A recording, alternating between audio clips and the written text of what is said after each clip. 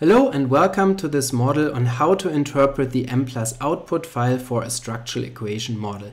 My name is Geiser. On this channel I present weekly statistics tutorials usually related to structural equation modeling, factor analysis, multi-level analysis or latent class analysis, and often involving applications in the Mplus software. If this is something that interests you, then please subscribe to this channel.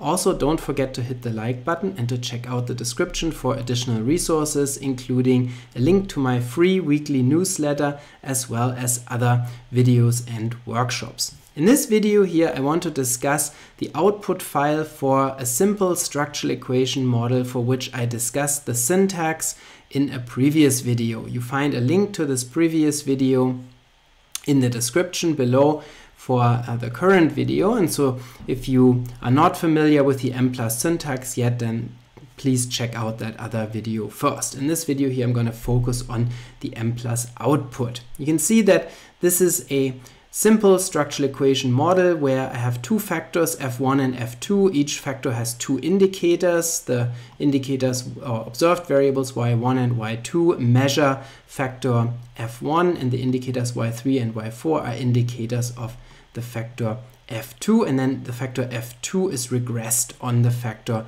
f1. So there's a latent regression model here where f1 predicts the factor f2. So let's run this model and see what we get in the Mplus output file, and I will give you the highlights of what Mplus provides us for this model. So first of all, when we run a model in Mplus and everything goes well, we get a summary of our input instructions or a copy of those syntax instructions that we gave, so that if we print out our output file, that all the syntax commands will be also on that output file, so we can always check whether the model that we specified was the model that we wanted to specify, for example. And then after the syntax is reproduced, Mplus will hopefully provide the message input reading terminated normally, so that indicates that there were no syntax errors or no other basic errors in our model specification. So this is a good sign, and then we can, under the summary of analysis, determine the number of observations. In this case, the sample size was 500 cases. It's always good to check that that also matches with your expectations. And the model here had 4 dependent variables, namely the observed indicator variables of the two factors f1 and f2, and those factors f1 and f2 are our two continuous latent variables. The labels of all variables are then also provided so that you can check that you use the correct indicator variables. Here y1, y2, y3 and y4 are our observed dependent variables, and by default they are seen as continuous in Mplus, and then also the latent variables are continuous, and those were labeled f1 and f2. When you have continuous indicator variables in factor analysis and structural equation modeling in Mplus, then the default estimator that Mplus uses is maximum likelihood. You can see that here under estimator ML.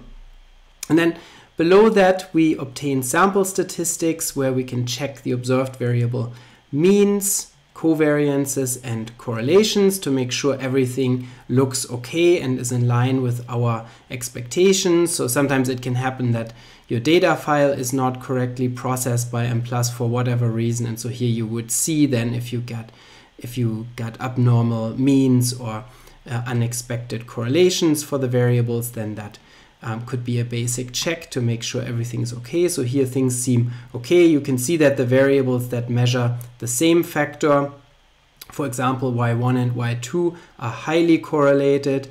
Likewise y3 and y4 as indicators of the factor f2 are also highly correlated, and that's as it should be. And there are also correlations between the variables that belong to different factors, showing that there is a relationship between these two constructs, f1 and f2.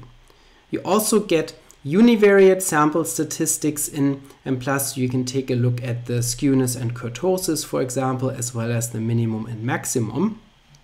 And percentiles. And then after that, you should check that you get the message, the model estimation terminated normally, and preferably no additional message. Any additional message may indicate that there was some sort of estimation problem, maybe an improper solution or some other kind of problem. So ideally, we would want to see only this message here that says the model estimation terminated normally, and then nothing else.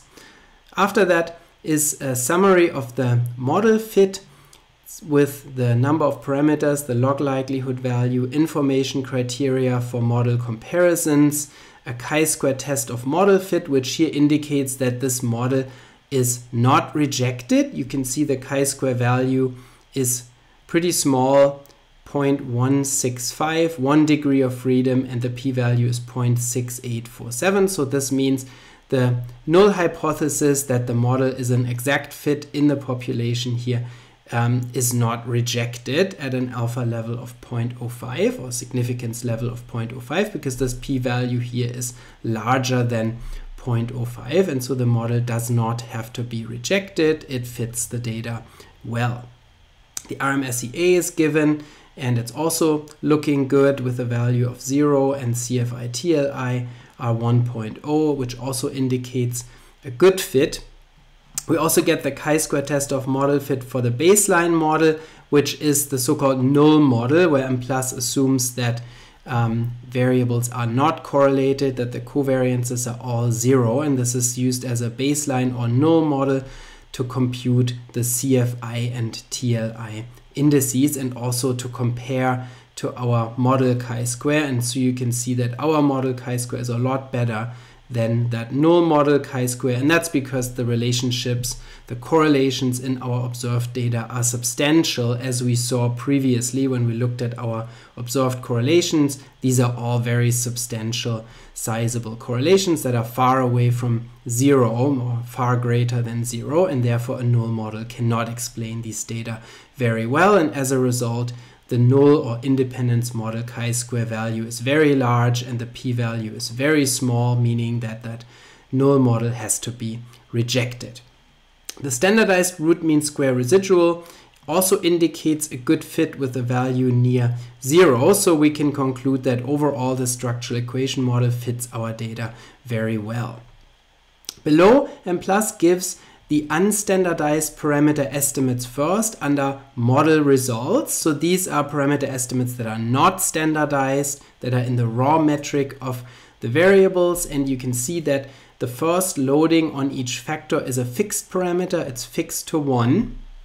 So therefore it has no standard error and no p-value, because this is a fixed parameter that needs to be fixed for identification, and the same is true here for y3, which also has a fixed loading of 1, and Mplus does this by default to identify the model. So the first factor loading for each factor is always fixed to 1.0 by default in Mplus for model identification. The second factor loading is estimated, and all other subsequent factor loadings would be estimated if you had more than 2 indicators.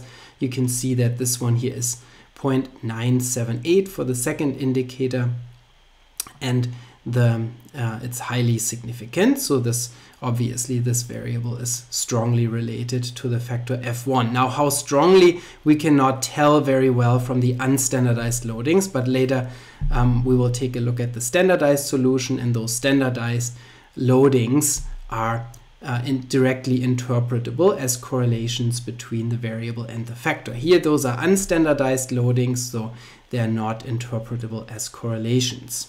You can see that also from the fact that the loading, the unstandardized loading here of y4 is above 1, which that is not proper for a correlation. So this isn't a correlation, and therefore it's fine to have a loading of 1.118 here, because it's not in standardized metric.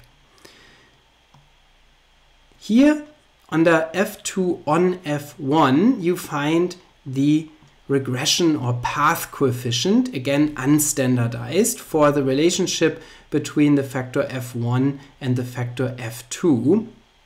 So this indicates to say that whether there is a relationship between f1 and f2, you can see that the coefficient is positive, indicating that the two factors are positively correlated. The coefficient is significant, indicating that there is a significant relationship between f2 and f1 here, given this significant path or linear regression coefficient. Mplus also gives us the intercepts or additive constants for the observed variables for the measurement model. These are typically not of the greatest interest in most analyses unless you have a multi-group analysis or unless you have a longitudinal analysis where you might want to compare the intercepts across groups or across time. Then usually otherwise they are not so interesting to look at. We also get the estimated factor correlation for the exogenous factor f1, that's also a parameter in the model, and we get the residual variances for the observed variables as well as for our endogenous factor f2.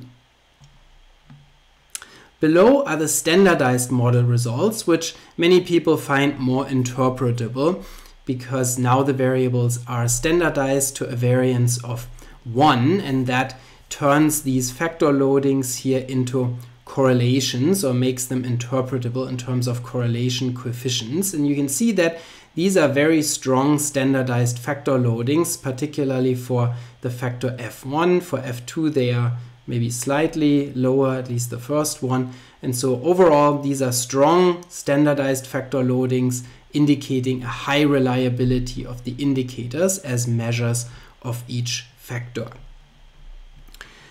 The standardized path coefficient here is also in this particular case interpretable as a correlation coefficient because here we have a bivariate relationship, a bivariate linear regression between f1 and f2, and so this is a bivariate linear regression coefficient that is standardized and that can be interpreted as a correlation, and it shows you there's a strong correlation between f1 and f2, namely 0.62. Now if you had more predictor variables of f2, then this coefficient could no longer be interpreted as a correlation if your other predictor variables are correlated with one another. And so this is only because this is just a bivariate regression, and therefore we can interpret this coefficient here as a correlation coefficient. At the very end, you get your R-squared values for both the observed dependent variables and the latent dependent variables. In this case, we have 4 indicators, and so for each of those we get an R-squared. The R-squared values in this model are identical to the standardized factor loadings squared, because these standardized factor loadings, as I told you earlier, indicate correlations between each variable and the factor, and so then the R-squared values are these correlations squared, and so they indicate the reliability between, or the reliability of each observed variable as measure of its latent factor. And so here you can see that the reliabilities range between 0.614 and 0.797, so between about 61% and 80% of the observed variance is true score variance, or reflects true inter-individual differences, and so that shows that these measures are fairly reliable. We also get an R-squared value for the latent variable, which here is f2. So f2 is our latent dependent variable, and so we can see that that R-squared is 0.384, which means that 38.4% of the variance in f2 is accounted for by the factor f1 in a linear regression analysis. So there's a pretty sizable association between these factors. As we saw before, the correlation was 0.62, and so this R-squared is this correlation squared in this case, and so that results in almost 40% of the variance being accounted for in this model. I hope you found this video useful to learn about the Mplus output file for a structural equation model. If you did, then please subscribe to this channel and hit the like button, and don't forget to check out the description for additional resources. Also feel free to leave a comment in the comment section, and I'll see you next time.